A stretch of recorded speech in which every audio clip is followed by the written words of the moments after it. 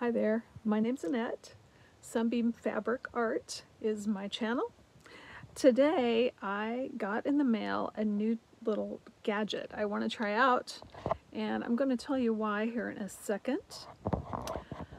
As you can see here, I am going to turn this camera around so you can see this big pile of straps. So this big pile of straps is I made this bag or the straps because I am working on a big bunch of bags. I'm making a big bunch of bags, and these bags need straps, so I made these straps. So let me tell you more about these straps.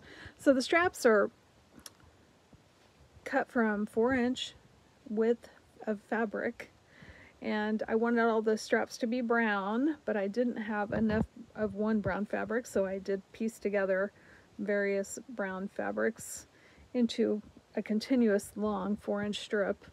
So I have these lovely straps. Well, I have this kit of it's called I think a bias seam tape maker. I have the kit. I've made some bias seam tape.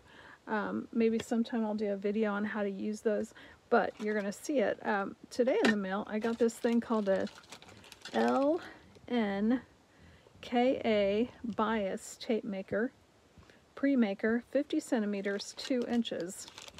Because I was thinking to myself, is it possible there's a bias tape maker out there that would make making my straps easier? Because they're a 4-inch strip that I fold in half, then I fold each half in half and squish it all back together to make a 1-inch wide strip. So this is what I got in the mail today, left on my front porch by our trusty jack of all products company out there. I think it was like $12. But anyway, I'm going to pause this. I'm going to cut some 4-inch strips, and we're going to see if this makes making a whole batch of purse straps or bag straps that I am planning. I mean, I make them a lot, so it's like this might make my job a lot easier, so I'm going to try it out here.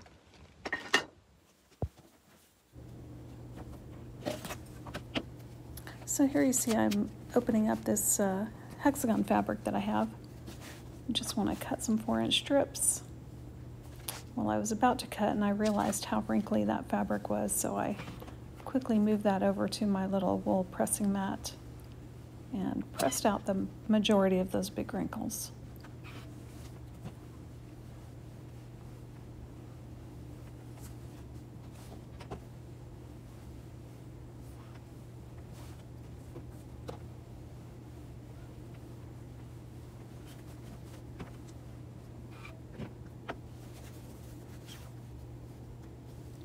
So I lined up one of the folds on the line on my cutting mat. Then I drew the bottom fold up to make it parallel as well. So that avoids a bend or a bow in strips if you make sure your folds are both parallel with each other.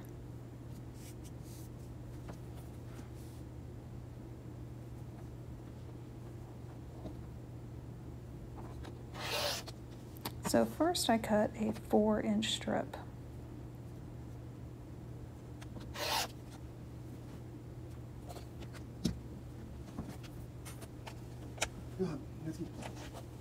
So push that excess aside.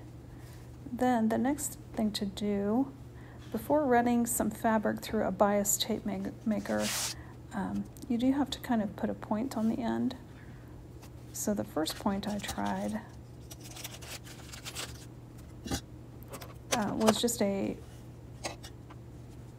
like at the top of a house, a roof top kind of point, fence top point, and I tried to put that in.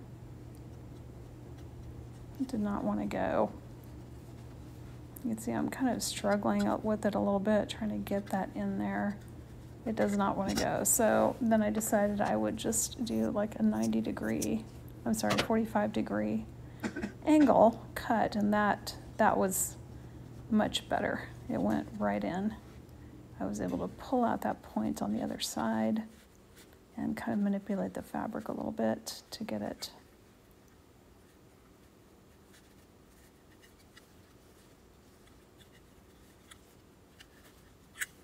So I was fiddling with it a little bit, and you can see that on the back it kind of is bunching up a little bit. So I got my iron.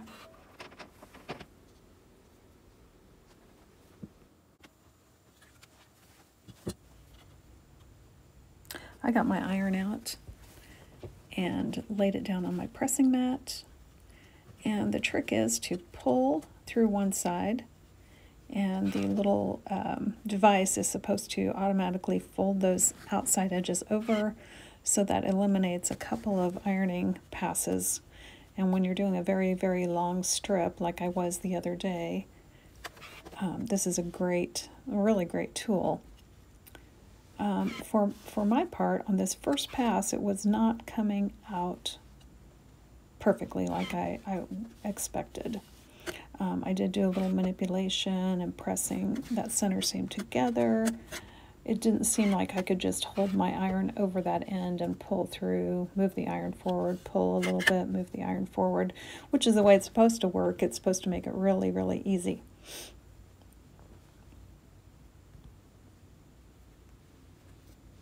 But I did get to the end of that strip, and then, as you can see, the next step to make my bag straps, which is a project that I do a lot, is to just fold that over in half and press it again. So then I end up with a 1-inch strap.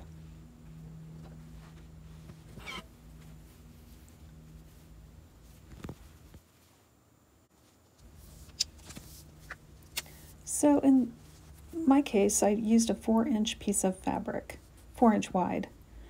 I decided to cut that down a little bit because 50 millimeters, which is the size of this tool, is not exactly 2 inches. It's a little less.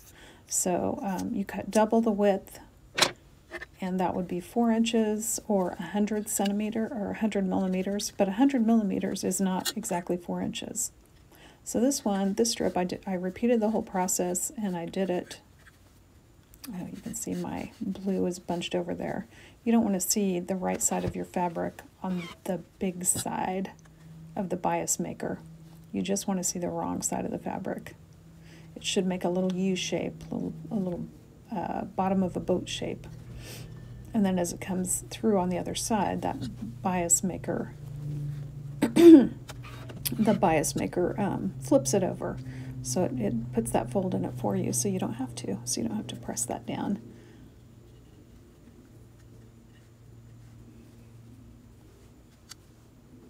So there you can see it's all the wrong side of the fabric. Not seeing anything on the right side of the fabric until it comes out the other side.